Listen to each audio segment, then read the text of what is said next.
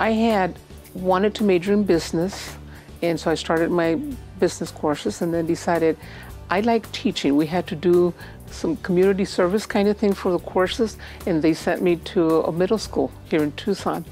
And I went in and was doing what I was doing and said, oh, I like this.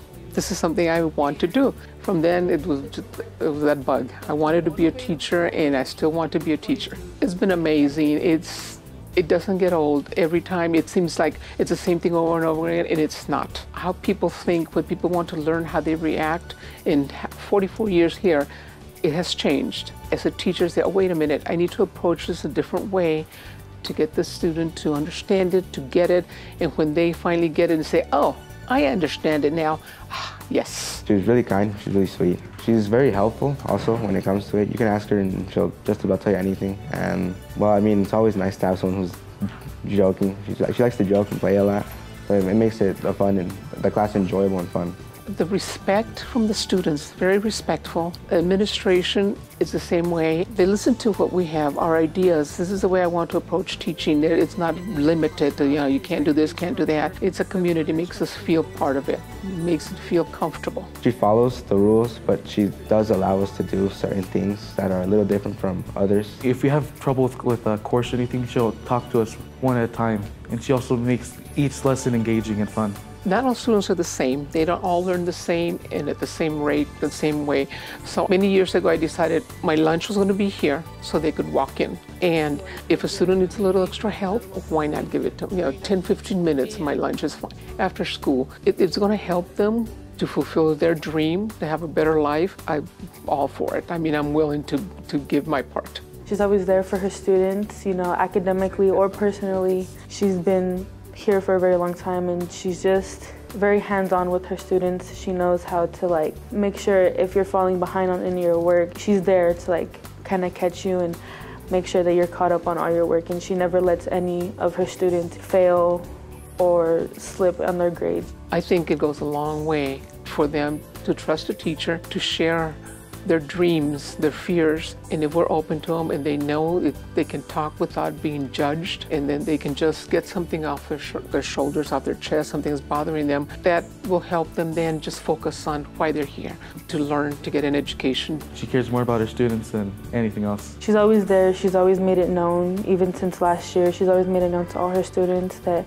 she's there for whatever we need, whether it's academically in school, if you have problems in school, or even personally at home, if you need somebody to talk to, she's there and she makes it known to all her students. It's like filling a treasure chest and thinking, oh, I did something really good. I helped the student get to where they wanted, this person to get to where they wanted to be. Of course, it's up to them. It's going to be up to their determination and sticking to it and all the work, but I think maybe I had a tiny little part in this. So it makes me feel good. You can come talk to her when you're out of the class or just anything in general.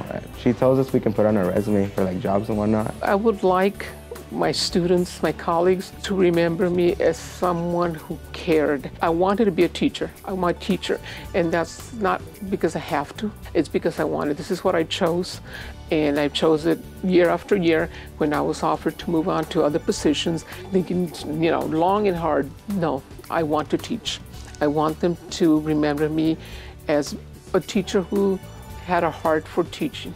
She made me feel more engaged in school in general. This class is kind of the reason why I want to come to school. I want them to leave my class with confidence to move on to the next phase of their life. I don't want them to doubt themselves. They just have the self-confidence and say, I can do this, and not be afraid to take that step. So I can't hold their hand and can't walk them over the bridge, but give them the skills, the knowledge, but that confidence to do it on their own. Ms. Danehy has been awarded as an Arizona Legendary Teacher. She puts in a lot of work for everything that you guys have and for all the things that you guys have here.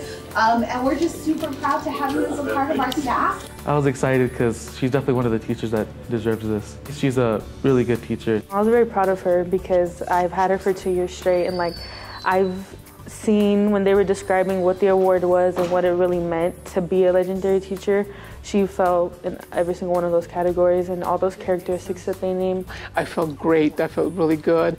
And I thought, I'm fortunate that somebody noticed. And if it didn't notice, it's okay because I know that what I'm doing is important.